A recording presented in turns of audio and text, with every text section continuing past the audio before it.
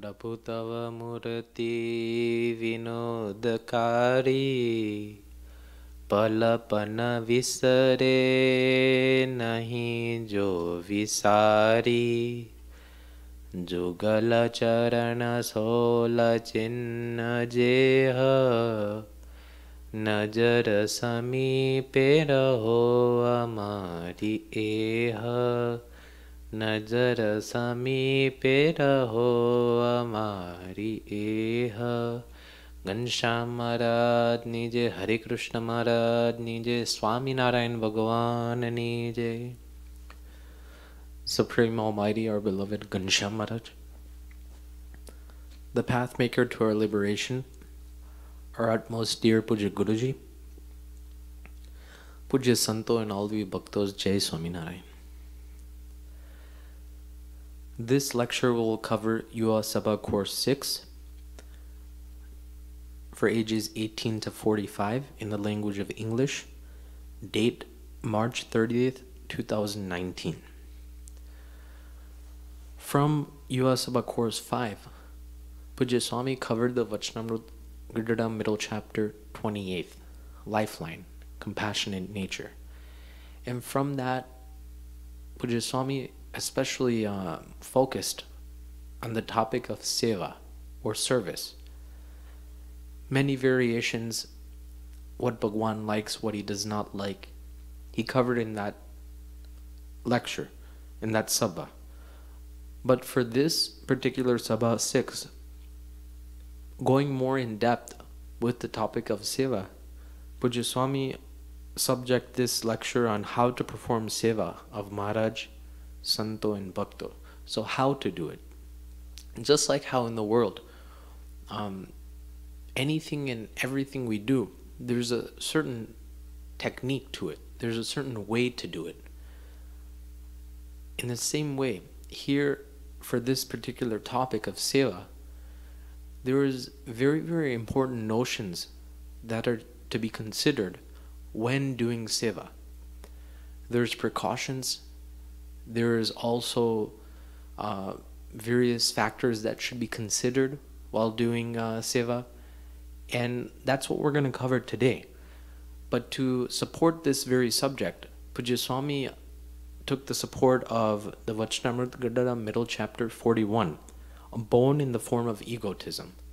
I would like to first read this Vachanamrut. It's pretty short, and then we'll continue on what Swami said and we'll analyze it throughout. Swaminarayan Hare. On Kartik Vadi 11, Sammat 1880, American date November 28, 1823, Swami Sri Shashtriji Maharaj was sitting on a large decorated cot on the veranda outside the west-facing rooms of Dada Kachar's Darbar in Gadada. He was dressed entirely in white clothes. He was wearing garlands of yellow flowers around his neck, and tassels of yellow flowers had been inserted in his bag. At that time, an assembly of munis as well as devotees from various places had gathered before him. Now, Bhagwan is going to state what the principle that he wants to tell everyone, share everyone.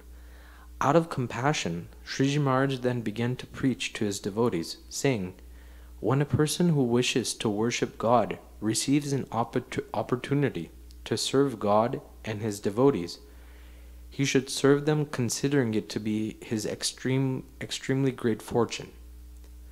Moreover, he should do so only with bhakti, for the sake of pleasing God and for his own liberation, not for the sake of receiving praise from others. The nature of a person, however, is such that he only enjoys doing that which satisfies his vanity or ego. Without that, he does not enjoy performing even bhakti of God. For example, a dog takes a dry bone to an isolated place to chew on. As a result of the chewing, its mouth is abraded and the bone becomes covered in blood. Then licking the bone, the dog becomes overjoyed. But little does the fool realize that the taste that I am enjoying is that of blood from my own mouth.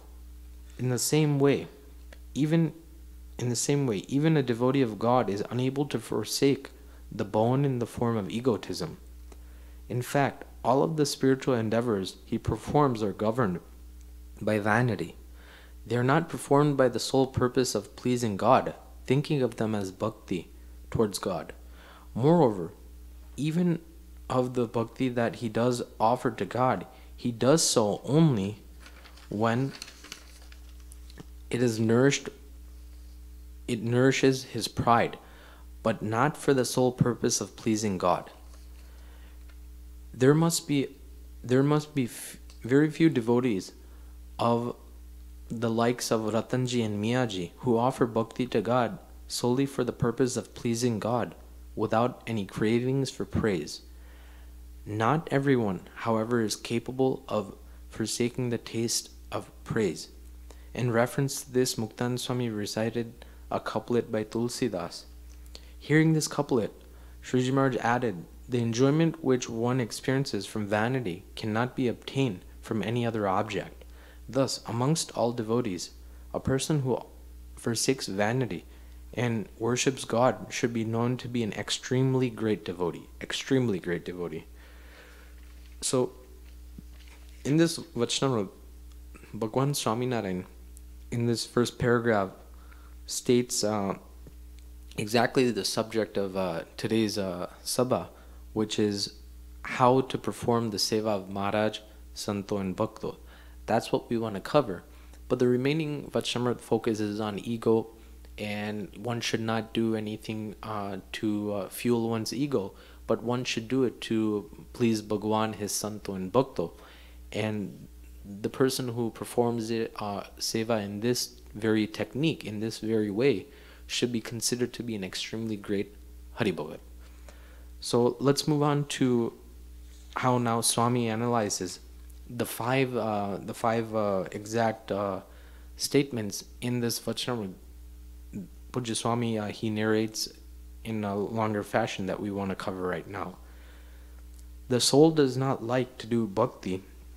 Consider it as seva in this text, meaning Maharaj uses the word bhakti, and Pujya Swami, analyzing the Vachanamrut in depth, bhakti is considered to be seva, meaning bhakti, its definition is devotion towards God, affection for God.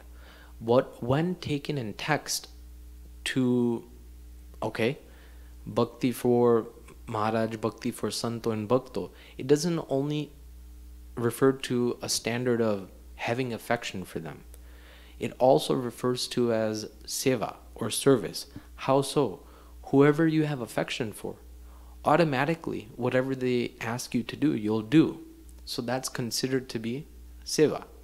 So in this context, the statement that says that this soul does not like to do bhakti without receiving ego, bhakti should be considered to be seva in this very context. Now, reading on into the paragraph, the first paragraph of that Vachanamrut, when a person who wishes to worship God receives an opportunity to serve God and his devotees, number one, he should serve them considering it to be his extremely great fortune. Now, Pujya Swami took various practical examples here of Hari Bhakto, and he explained this matter in that way.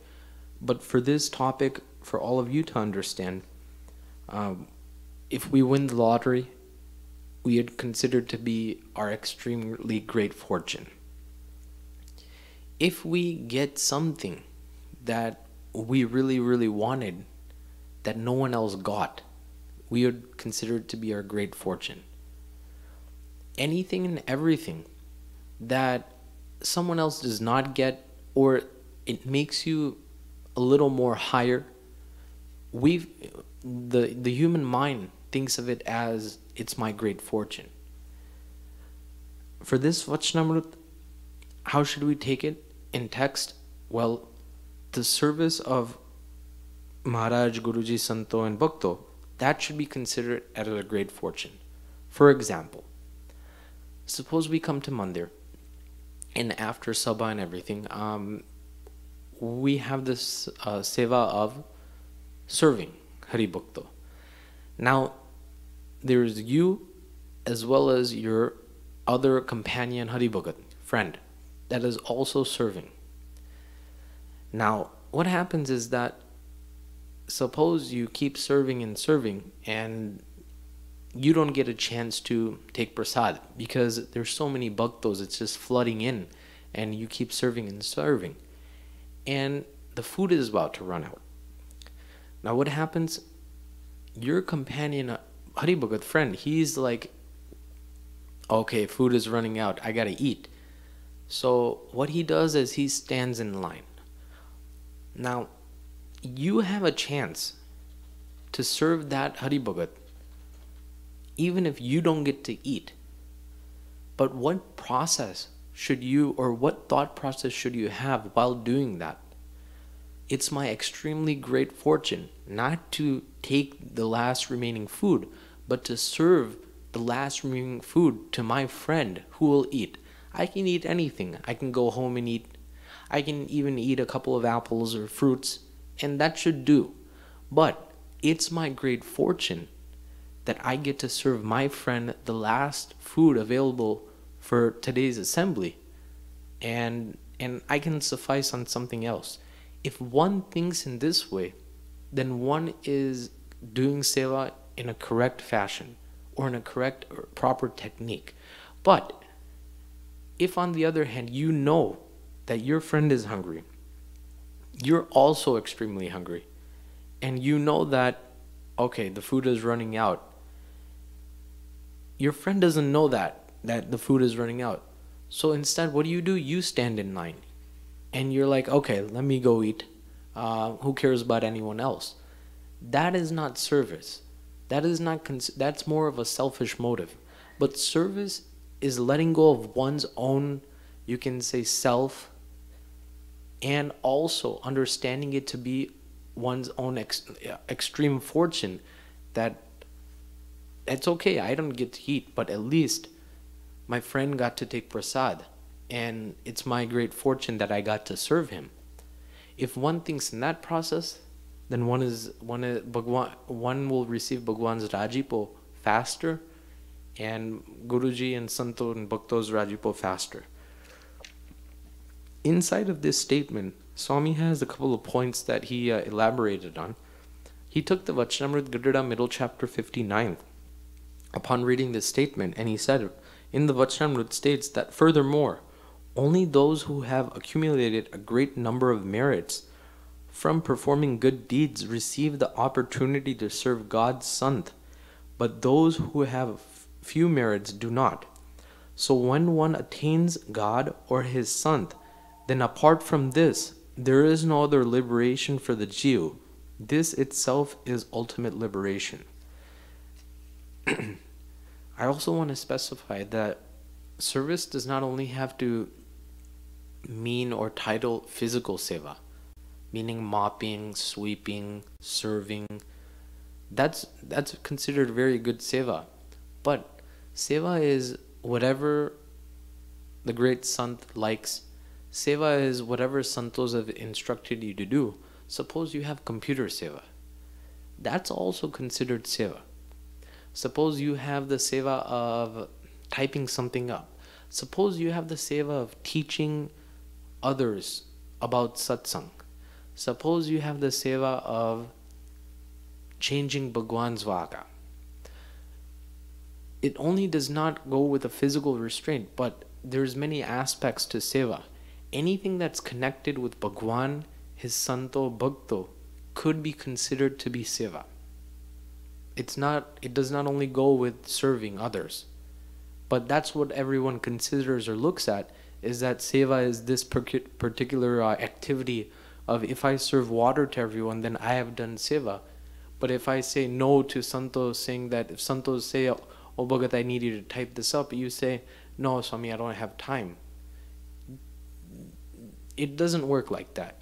Seva can be anything that is connected with Maharaj, Guruji, Santo and Bhakto in satsang related activities. That's all considered to be seva. Maharaj is saying in this Vachanamrit Gadada middle chapter 59 that one should think that it's my great merit that I have received the opportunity to serve God's Sant. But those who have few merits do not. Think about it. Those who are outside even of this church, Mandir, outside of our Mandir, this street, they do not get to even have the darshan of Bhagwan. But if we can say, they don't get to serve santos or bhaktos on a personal basis. They don't get to come in this mandir and get to vacuum the floor because they don't have enough credit. They don't have enough merits. Just like how a credit card can be loaded with $100, $5,000, $10,000, $50,000. Well, in the same way, that person's credit card is only loaded with $100. So there's no way that person can buy something for $5,000. It's just not possible. Here in satsang, those who receive seva of Santo Bhakto Maharaj on a daily basis, we should understand and consider them to be very, very great souls because their credit balance is very, very high. They have many merits from the past. Due to that, they're able to serve Maharaj Guruji Santo and Bhakto. Right now, even taking a live example, Puja Guruji came here for about 3 months and he did the katha on Shikshapatri Bhashya. And here, Puja Gnan Swami, he had the seva of typing Puja Guruji's katha completely from the beginning to the end, adding references, adding different stories, whatever Guruji wanted. Now, Puja Swami may not have closely served Puja Guruji by serving him physically or doing some physical seva we can see sweeping or mopping or vacuuming. But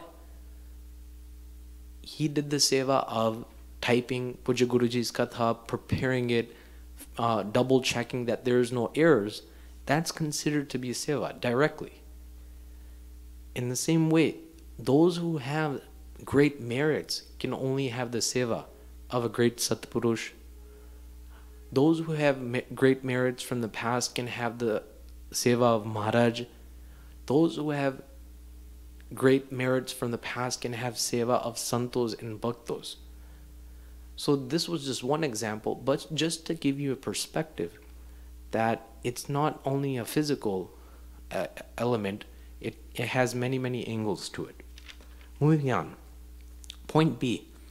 If you get seva and you feel it is a burden more than your fortune, then you will not get the merits of doing the seva and you will have a hard time completing the seva as well.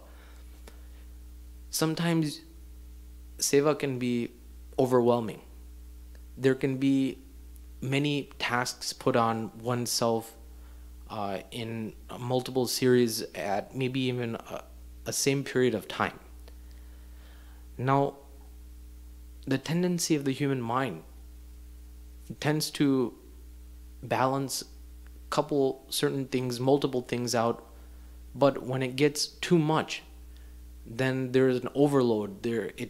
One's mindset starts to break down and say, how am I going to finish? Running out of time. All these different thoughts come in our mind. But even if these thoughts come in our mind, we should understand how much ever I can do, I'll do. But it's my great fortune that I am getting this seva, because those people of the outside world, they don't have any seva of Maharaj Guruji Santon Bhakto, but I do. So it's my great fortune. Now suppose one thing becomes late, no problem, that's fine, it'll become late.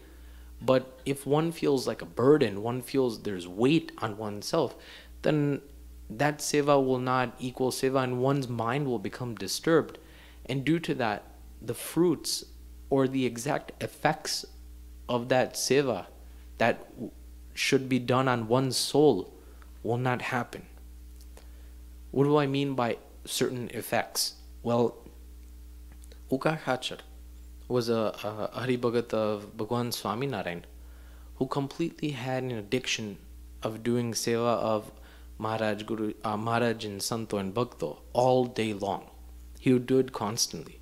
But inside that Vachanamrut, Gadara middle chapter 25, Bhagwan Swaminarayan states that he had an addiction and he could not live without it. But the level that he was doing the seva, there was no kind of competition.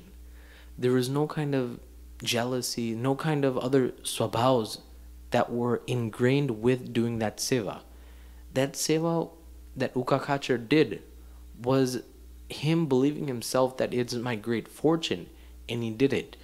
Due to that, in that Vachanamrut, Bhagwan Swaminarayan explains what happened or what happens when one performs seva like this. Well, one's desires, one's vasana that has been attached to the soul for innumerable time is burned away. Now, going back to our point here, the effects that it should be done on our soul, meaning if we have a burden and we feel like, oh man, it's only me, I have to do this, and it's just a big weight, then one has not understood it to be one's great fortune.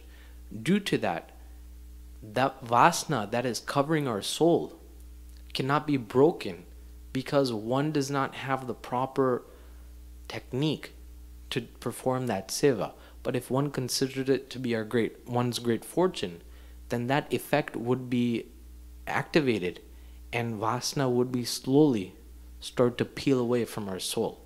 That's the very reason that you need technique. We can't just do it without thinking about it and just do it like a crazy person, like I'll vacuum the floor and I'll sweep the floor and I'll do kathas in this form of a seva and I'll do this and that without any kind of technique, because then it just increases one's swabhav. It does not break one's swabhav. It does not break that vasana that has been accumulated for innumerable time. That's why Puja Swami took this subject, that it's good to do something, but it's better to do it with a proper technique. Just like how in business there's a saying that it's not about the quality or quantity, it's about the quality. Meaning here in this particular subject of seva, it's not about how much you do, but it's about how you do it. And in this point B, one can understand that if one has burden, then it's not going to affect our soul. It's not going to help us out progress in the fashion of going towards Bhagwan. Moving on to point C. Whoever has an account of doing seva should understand it to be their great fortune. Do not look at others, what they're doing. This is something that is also something that it's difficult, because obviously everyone has eyes, everyone can see. But whatever seva one has, suppose I have the seva of cleaning the toilets and another sant has the seva of typing. Now, cleaning toilets in the world, what does it look like? Look at how this is disgusting. I mean, that's not something that's great to do. In the world, what does typing look like? Yeah, this is good. This is a good seva to do. This is easy, nice, no physical labor. But we're not trying to look at what the world's perspective is. We're trying to understand Bhagwan Swaminarayan and his Satpurusha's perspective. That is what satsang is for. And in this context, suppose one person is cleaning the toilets and the other person is typing. As long as both of them consider it to be their great fortune, that seva is equivalent to one another. But suppose that the person who is cleaning the toilet, that person says, it's my great fortune, and believes it truly. But the person who is typing feels that it's not my fortune, my great fortune, that's it, it's just something to type and done. Then the fruits will not be received by that person. So if both consider it, it's both the same in this context.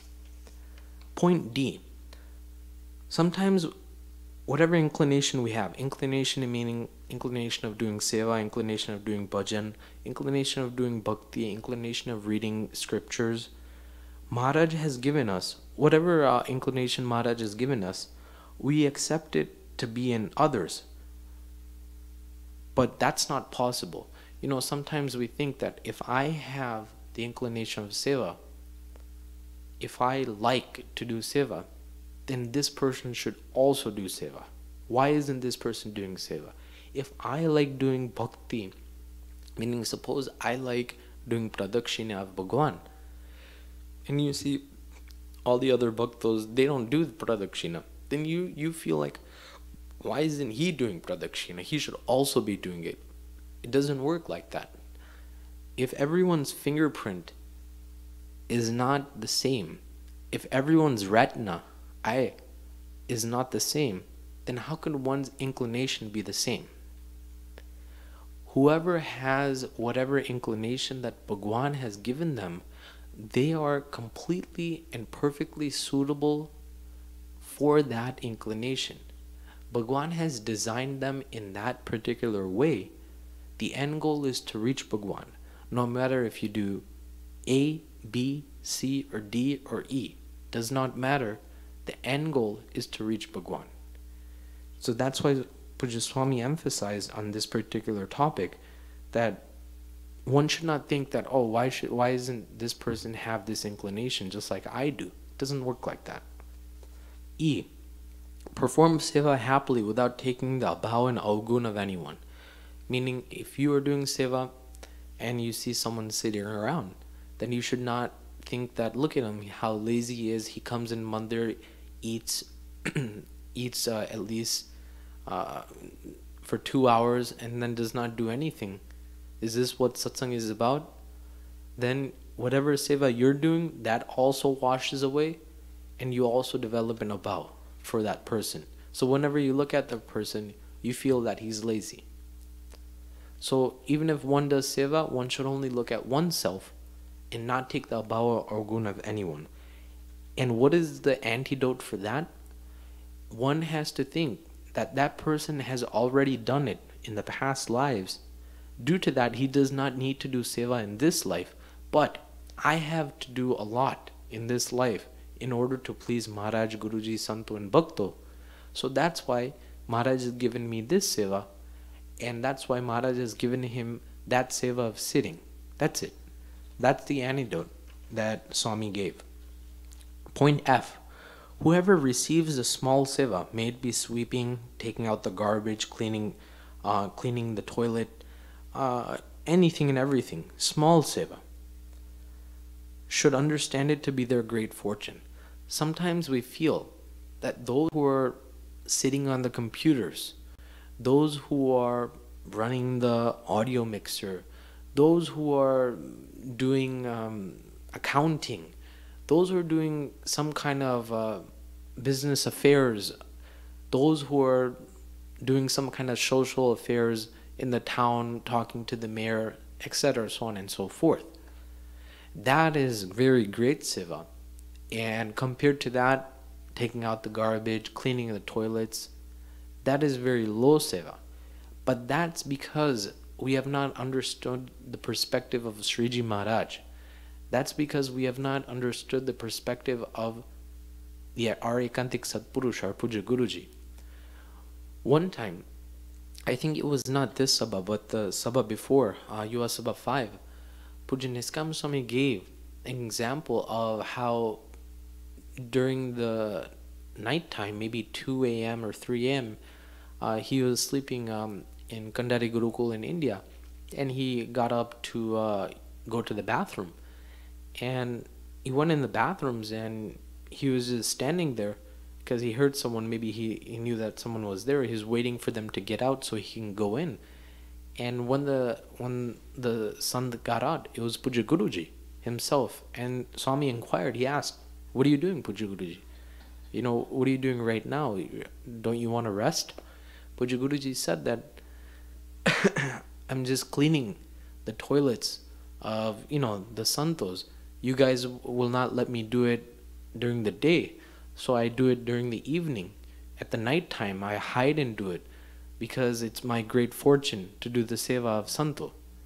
Now think about it. Puja Guruji has numerous institutions, 60 well-equipped, very skilled, highly educated Santo, thousands of Hari Bhaktos, and yet he's doing a very, very small seva, but considering it to be very great.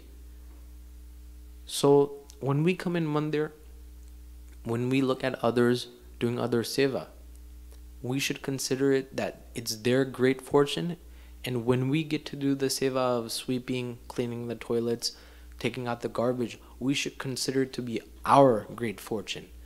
If we look in this way, then Bhagwan will become happy upon us.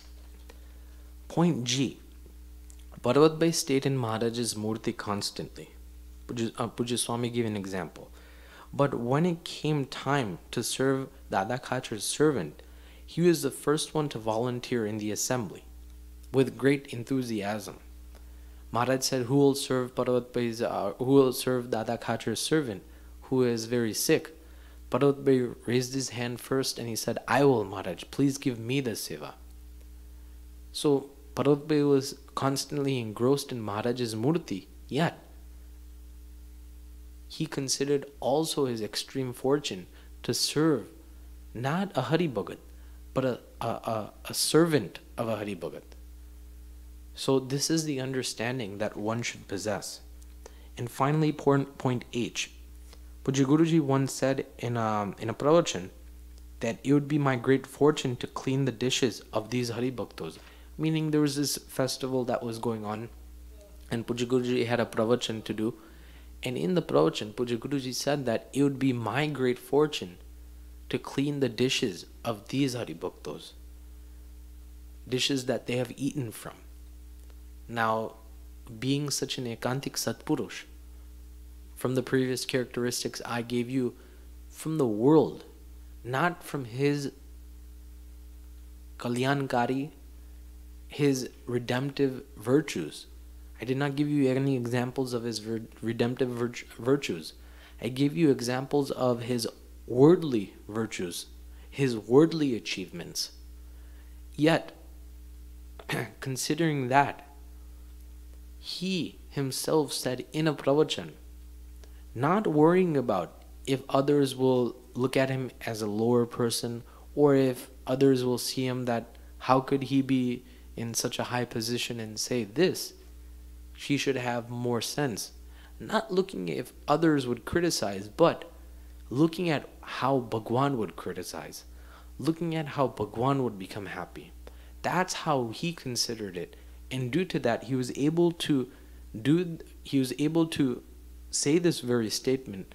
But nonetheless, before when he didn't have as many institutions or santos, he also did seva, just like this, of Hari Bhaktos, cleaned their dishes. Our Yogesh Ramparya, who's a doctor in Florida, he was sick, and Puja Guruji himself massaged his head, gave him medicine. All these things Puja Guruji did in that time. If we look at it, then we can understand the true servant of servants, the true Dasna Das, is our Puja Guruji, who may look like he's sitting on a sofa, but in reality, in his heart, in his perspective, he himself considers it to be his great fortune to do seva of others. Number 2, in the Vachnamrit, one should do seva for the sake of pleasing God. Now, point A inside, we want to do seva for pleasing God, but we also want some kind of praise, Puja Swami said. And this goes for everyone who is still in sadhan dasa, or who is still going on the path to Bhagwan Swaminarayan. It's not for those who are enlightened, but some kind of thought remains that, oh, did someone see what I just did? Oh, someone should really remark what I just said, what I just did. Small thoughts like this occur, But if one learns to kind of fold them and put them away and kind of remove them from our head, that no, even if I did this, then I am just it. Even if I did this seva, it's only for pleasing Maharaj. If someone looks or if someone does not look, if someone says or someone does not say, that's not a problem. But Bhagwan is looking. That's the main thing. And point B, when a Satpurush is Raji upon someone, he may praise him and he may also speak harsh words to him. But one should understand both of these to be a form of Rajipo. You know, the Satpurush's Rajipo is very rare to receive. Because there's many things that one has to let go, especially our Swabhavs, in order to attain his Rajipo. There's many things that we have to let go of in order to even get a couple of % of Rajipo of the Satpurush. Due to that, we have to understand that the Satpurush is a very rare element in our life, and at times he may praise us, at times he may, even say harsh words to us, but we should understand that he is Raji upon us. Point 3, we should do seva for our own liberation. Our own liberation right now obviously is guaranteed. We have received Maharaj, Puja Guruji, Santo and Bhakto. But now we should do seva so we develop more and more affection for Maharaj. That should be our goal. Our liberation is done. There's nothing else now to do. When we leave this body, our soul is going to Akshardham. That's a guarantee. As long as one has that firm belief in one's mind. But now what we have to do is we have to get more and more closer to Maharaj. We have to attach our soul more and more to Maharaj's Murti. We have to get closer and closer to Maharaj. And that is what we have to do by performing seva of others. If we perform seva of a Hari Bhagat who has affection for Maharaj, and we take his quality, we should also incline that I also want to develop this kind of affection for Maharaj as well. Moving on. Point 4. Moreover, he should do it so with bhakti. So one should do seva with bhakti. Now, what is bhakti considered in this context? Puja Swami elaborates. There are 3 parts. 1 is priti, 2 is anuvrutti, and 3 is nirdos buddhi. When one does seva, one should do it with priti, meaning with great affection, not feeling burden. Number 2, one should do it with anuvrutti. Anuvrutti meaning, what does the great Sant want from me? What does he like? And number 3, one should do it with nirdos buddhi. Santo do not want anything from us, but just want to see us progress and benefit. So we should do it in that fashion. And number 5, the final point, we should not do any seva for receiving praise from others. Something which is very hard to stop the thought of, but one can definitely stop it. One can definitely divert if one believes that I am very inferior and all of these bhaktos are superior to me. I am very small, but compared to myself, all of these bhaktos are very great. If one has this understanding and then performs seva, then there is no way that one would think that someone should praise me. Why? Because you know you're nothing. You know that you are nothing, then who would praise you? Who would even look at you? Who would even consider you in a seva? Completely to melt oneself, in short. So if one believes that I am very low and everyone else is very high, great, with many virtues, then this thought would not occur of someone giving praise to us or we expecting some kind of praise from others. So from this Yuva Sabha 6, Pujya Swami covered this very paragraph, the first paragraph in Gadada middle chapter 41st, and we covered each points. There are a total of 5 points and elaborated. So this is how one should perform seva. And if one performs it with these 5 steps, then there's a guaranteed chance, or sorry, it's guaranteed that that vasana, which is wrapped around our soul, will be destroyed surely but slowly, and we would reach Bhagwan's Murti in a very, very quick pace. Saying this, my humble Jai Swaminarayan.